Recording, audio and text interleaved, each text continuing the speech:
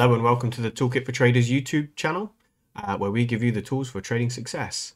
And we're on to the second video in the Code Your Own Expert Advisors programming tutorial series.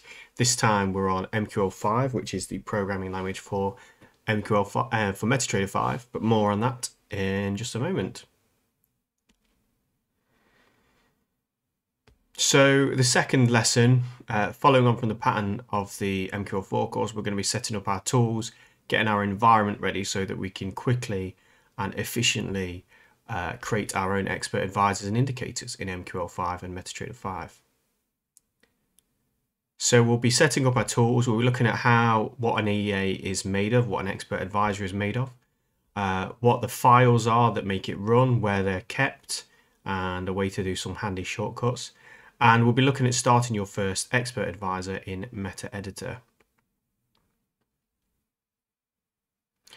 So if you like the videos on this YouTube channel and if you like what I'm doing, please give the channel some love with a like, a subscribe, and add some comments if you've got any questions or anything you'd like to see in the future.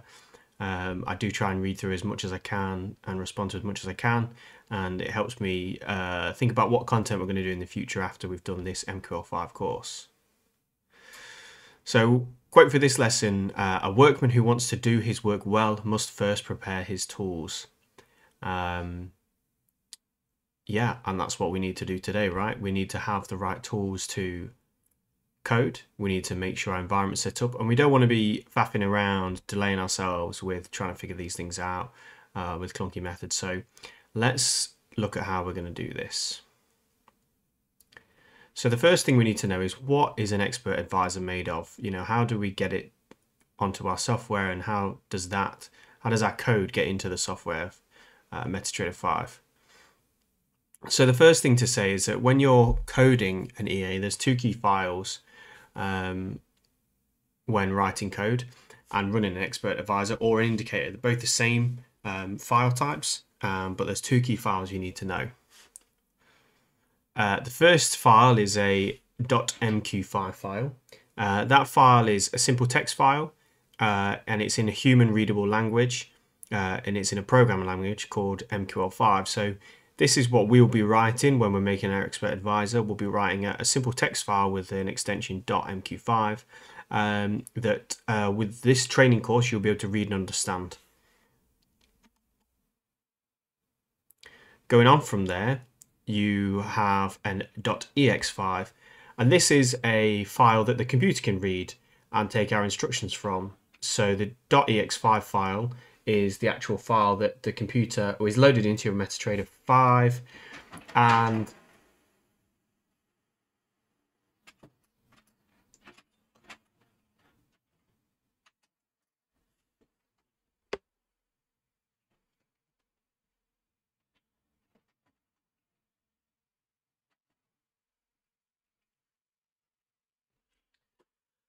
so the .ex5 file is the file that the computer can read, and the computer takes its instructions from the .ex5 file. Now, if you were to try and open the .ex5 file, you wouldn't be able to read it, you wouldn't be able to understand it. It's in a language that generally only computers can understand, which is okay because of what we'll see in a second. So the source code .mq5 that we write needs to be translated, and in sort of computer science terminology, this means compiled, in order for your MT5 terminal to be able to read it. So we have our .mq5 file on the left, which we write, and then that is compiled, and once that compilation is done, if there are no errors, it will give us a .ex5 file which the MetaTrader terminal can read. So to use a bit of analogy to try and explain this, if you're following this channel and you're fluent in Spanish, and maybe you want to talk to somebody in the UK but you don't speak English, obviously if you're following this along you probably do, but just go with me for the example.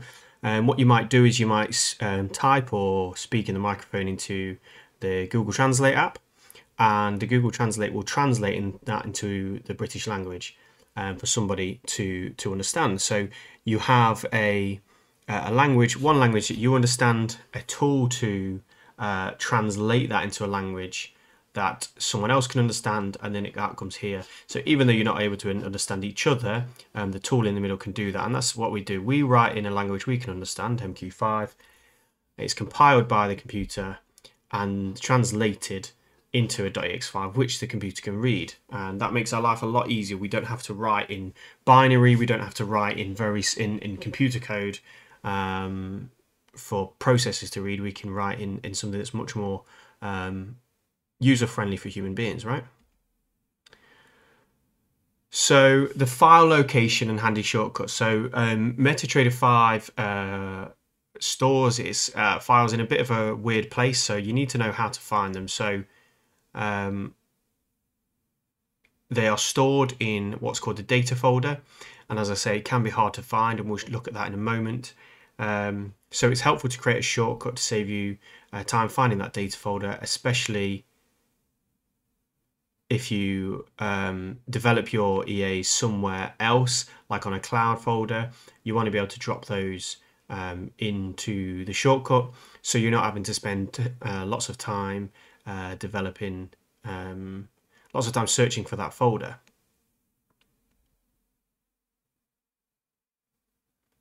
So we'll go look at that now, and we'll look at starting our first expert advisor. So let's head over to the desktop now. So the first thing you want to do is you want to download MetaTrader 5. You can put that in Google and download a generic one. So over here I've got MetaTrader 5, which is a generic portal. You can also use a broker that you use. I use Pepperstone for mine. I'm not going to open that because that's to my live account. But you can download it either from your broker or from MetaTrader. Probably easier to download it from your broker, if I'm honest. But you can do that, and when you do that as well, MetaTrader will also give you the access to the editor. So but we'll go through MetaTrader first, as that may be all you will see on your desktop when you download it. So you open up MetaTrader, and it's sort of got this basic demo account with MetaTrader. So but it does the purpose for us for now.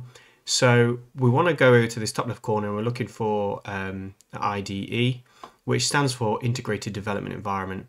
So this is what you use to develop there, and if you press the shortcut that was on my desktop, that would bring up the same thing. You can also use the shortcut F4, which is kind of handy, but otherwise just come up here and you can click that to open the editor.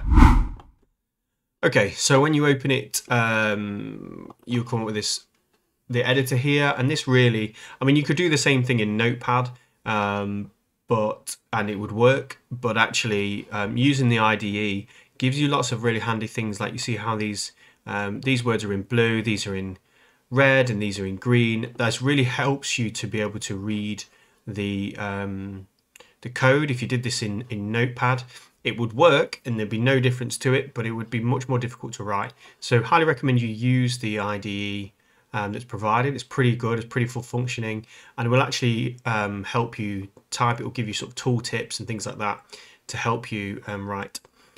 You have here the file structure in MQL5, and you can see here we've got a folder for experts, and this is where our expert advisors will go. We have a folder for indicators, and this is where our indicators will go. And you can see the examples that they have in here. You can, once you've done this course, you'll be able to look at all these pretty clever indicators and see how they actually work, modify them, and do all those kinds of things. So what you want to do, going back here where they're all stored, if you go to File, you can see this Open Data folder here, and this will take you to that same folder that I was just showing you in the system. So if you go to MQL5, you can see we've got experts and indicators, and if we've got experts, we've got the examples that you can use, which you can look at those, and you've also got the indicators and the examples and all those different ones here, and you can see the two different files. You've got the MQ5 and the X5. So this is one we can open. So if we take an example, accelerator, if we double click that, you can see this here. You look at this, it probably doesn't look that readable, but actually there's words in English here: set, index, buffer, indicator data, there's stuff that we can understand. Now, if we were trying to open this accelerator version, but not in the software, let's okay, so that's going to try and load it in there. Never mind, but just trust me on that. It won't make any sense, but this one does anyway. Going back, you can see here that the file structure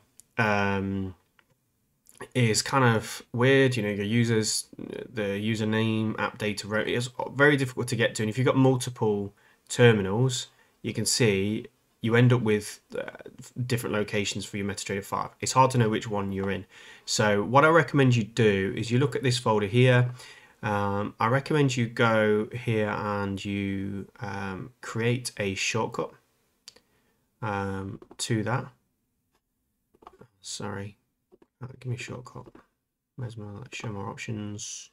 Create shortcut. There we go. Create that shortcut, and then what you're going to do is go into your desktop,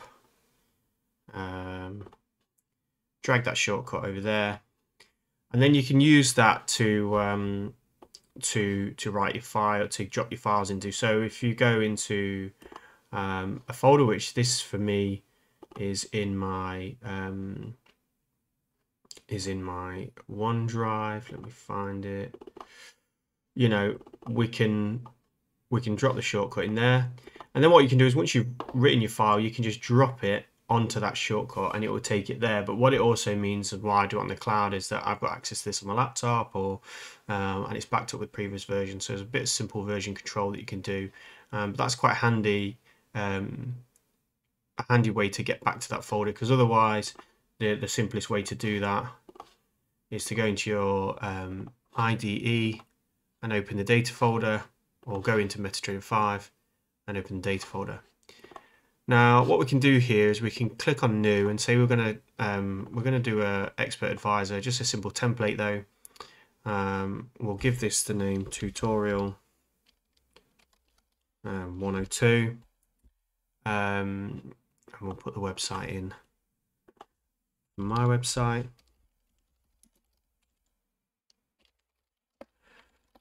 And we'll just drop that in there. It doesn't really matter for now what we're doing, but it will give us this blank template for an expert advisor. Now this will work. It won't do anything, but it will work. And what we can do now is we can click the compile button, so we can translate this into a computer readable format. So we just click compile. We can see here it had no errors, no warnings, and took 90 seconds to compile, so not long at all. And then when we go to our MetaTrader 5 terminal, what we should be able to do now is we should be able to click refresh, and our tutorial 102 is there. And you think you just drag this expert advisor onto your chart, and then click OK. And that's it. You can see the expert advisor is running. It's not doing anything because we didn't code it to do anything, but at least we know it's running, and it's as simple as that to get your expert advisor going. Go into your expert list, remove that, close that because it's not doing anything. And what we need to do in the next episode is we need to get our expert advisor giving us some useful information. So hey guys, thank you for following. I know that was a bit slow for some of you who maybe have already done the MQL4 course, and that's a bit simplistic, but with this course I tend to go through quite slowly so that everybody can keep up. You can always turn the speed up, the playback speed, to 1.25 if you find it too slow, especially in the early stages and you feel like you're more confident. But thanks for sticking along to the end of the video. Next week we're going to be looking at how lines of code are like sentences, what variables are and how to make them, and what a comment is and why you should use them. So that is a really important foundational video. Hope you stick around for the third episode of the series. If you have any questions, drop it in the comment section below. I'll answer as many as I can, but feel free to jump in for each other too. Really great way to learn is to learn together and to share with each other. The other thing you can do is jump onto the Toolkit for Traders forum on the website, sign up there. It's 100% free. I don't sell anything on that website. I just use it to share my files. that you can get from there. I'm not going to upload the file from today because it's very simple and you can follow the video and do that yourself. But in the future videos, the completed tutorials will be on there for you to complete and to download and use yourself, I should say. But if you like the video, once again, give us a like, give us a thumbs up, give us anything you want. But it's all appreciated. And that's all for the video. I hope you've enjoyed it. I hope you've been able to keep up, and I hope you're enthusiastic about the next video. As I say, lots more to come. We're going to get into some meaty stuff next week with the foundational stuff of how to code, and so do stick around for that. Trust me, it's not too hard. You can do it. Coding is really, really simple, really easy. You've just got to have that light bulb moment, and I'm determined that I'll help you get there. But otherwise, all the best. Stay safe, stay well, and I'll see you next time.